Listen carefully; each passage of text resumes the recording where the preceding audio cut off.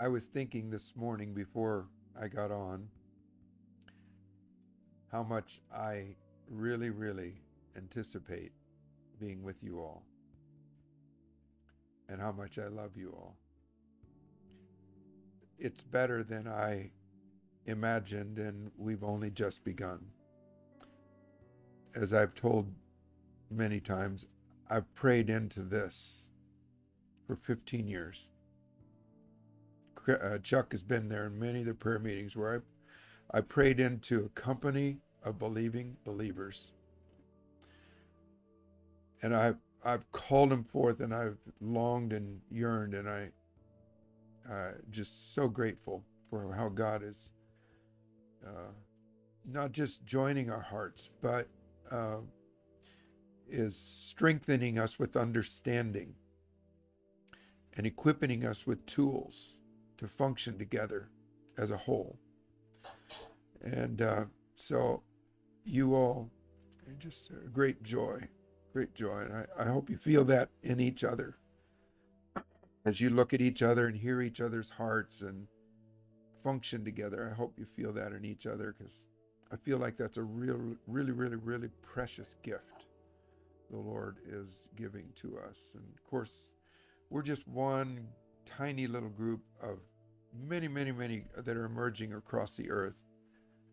But it's awesome when we feel the joinings of the Lord, and then we begin to see, as we said earlier, His fingerprints, His MO, His handiwork among us.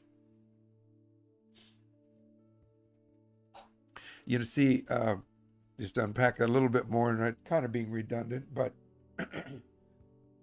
when I was praying those prayers in the beginning, I basically just saw ourselves as being in a room, in a house church, a home group type thing, and have unified hearts and really kind of go after God with abandon and all the wonderful uh, earthly blessings that go with that. But what is so much better is I didn't realize how easy it was and how real it would be to actually meet as a group, a company of believing believers in the heavenlies.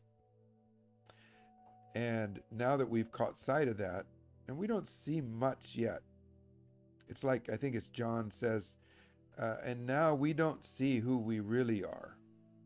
I'm sorry, I'm not quoting that verse very well, but we don't see who we really are yet. But we're catching a little bit of a glimpse of what it is that we could be functioning together and finding ourselves reoriented, relocated. I hope that's as precious to you as it is to me. It's just a good time.